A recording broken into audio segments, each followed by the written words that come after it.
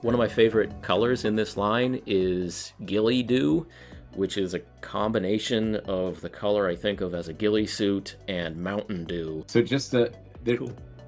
because I have to, I'm very proud of the name Ghillie Dew, because you touched on two of the things that I thought people would think, but Ghillie Dew is actually the name of a Scottish monster.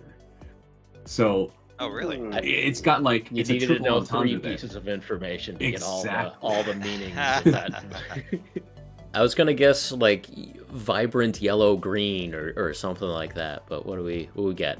Brilliant yellowish green. Is that what it says? Yeah.